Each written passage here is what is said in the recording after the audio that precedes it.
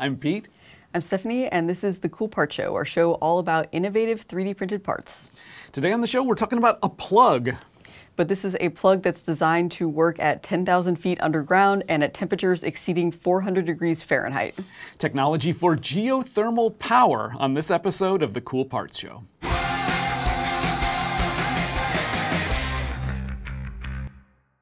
This episode of The Cool Part Show is brought to you by Carpenter Additive. We're at the company's powder production facility in Athens, Alabama. Specifically, we are standing on top of the Z1, the company's largest vacuum atomizer for producing metal powders. Want to know how to make metal powder for additive manufacturing? Stick around after the episode. Quick note about the episode you're about to see. We're talking about a downhole device for deep wells. We will not be able to show you the inside of the cool part. The inventor, who you're going to meet, wanted to keep that information secret. We're going to honor that request. But we wanted to share this story anyway, in part because of the connection to geothermal energy. This is an example of how additive manufacturing is bringing new design possibilities, including some hidden designs, and enabling things like different sources of power. Enjoy. Welcome to the Cool Parts Show. Thanks for joining us. If you like the show, make sure to subscribe on YouTube to get notified about new episodes. You can also find out about new videos earlier by signing up for our all-access newsletter at thecoolpartshow.com. Today on the show, we are looking at this part for geothermal energy, which uses a clever 3D printed geometry to allow for mechanical expansion and collapse.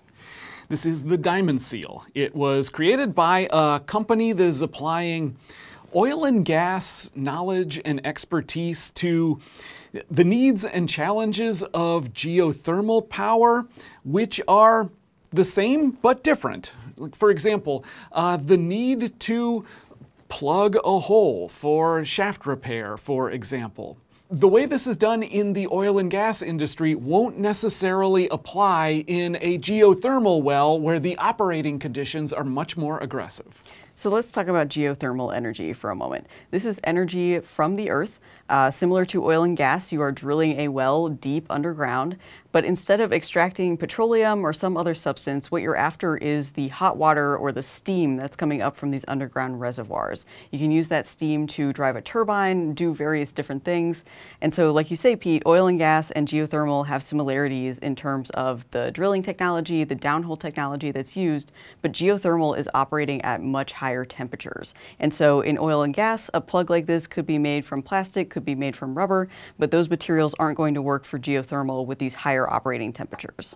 So let's hear about that from the inventor of this part.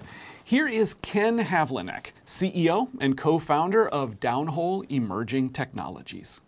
Geothermal power, as it stands today, is an untapped resource that we could start to develop.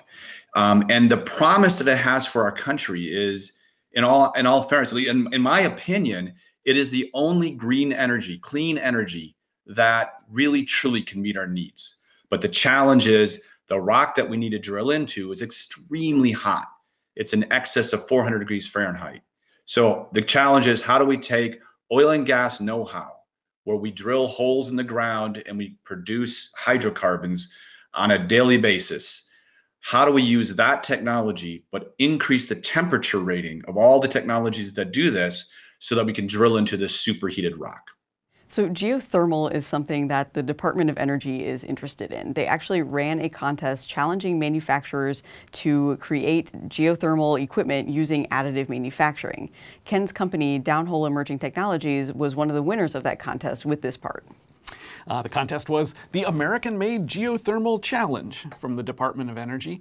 The intent was encouraging technology development to help realize the promise of geothermal power.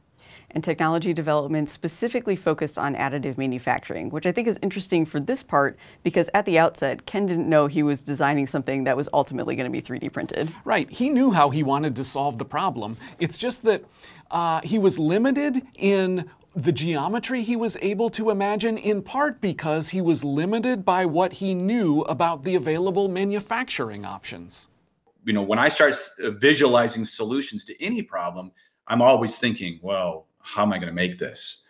So for the first part of this project, the solutions that me and my team were coming up with were solutions that could be manufactured in a machine shop, because that's what we were visualizing. Our original design was not a bracelet shape. It was just a very large cylinder with a bulge in the middle. And when you compress it, the bulge increases. When you stretch it, the bulge decreases. Same invention, same concept, but just a really big cylinder. And we ended up putting grooves on the inside of this that were like strain relief grooves that improved the performance. But we couldn't figure out a way of making those grooves. So they were just simply not machinable. And then we realized that additive manufacturing could print that entire part for us, no problem. But then somewhere in the middle of this whole program, quite frankly, and I'll say a eureka moment happened. So this is the form he got to. Enabled by additive manufacturing, this was produced by Protolabs through laser powder bed fusion. We can't show you what's going on inside the part, like inside of these wall areas here, but how it works is this. So imagine this going down the hole on a mandrel that it travels along, pre-stretched so that the inner diameter is a little bigger, the outer diameter is a little smaller. That provides the clearance to go down the hole to the point where it needs to operate, needs to plug the hole. When it gets to that point deep in the hole, then it is compressed so that the inner diameter gets smaller, outer diameter gets bigger. These accordion ridges, like the ridges on the inside, press against the mandrel. The ridges on the outside press against the hole. And in that way, it seals the hole, seals it in place. And that shape change, that diameter change between the pre-stretched and the compressed condition, the extent of that change is facilitated by geometry on the inside of this part that is possible because of additive manufacturing. I truly believe that the eureka moment that we had was because our brains were starting to get rewired a little bit, and suddenly we started visualizing new solutions to the same problem that now included additive manufacturing as a potential process that we could use, not just mills and lathes and molding. And once you start thinking about additive manufacturing capabilities and what they can do, suddenly you start thinking of new ideas. And rather than this very big cylinder that was quite frankly machined with just a couple of features that couldn't be machined, now all of a sudden we started thinking of things that couldn't be manufactured at all other than using additive manufacturing. And we came up with a solution for this problem that uses only stainless steel, basically. No rubber, no plastic, only high temperature materials. And we were able to solve this problem where we can now seal in this super hot well using a device that's easily deployable and easily retrievable. All right, I think we got this. This is the diamond seal.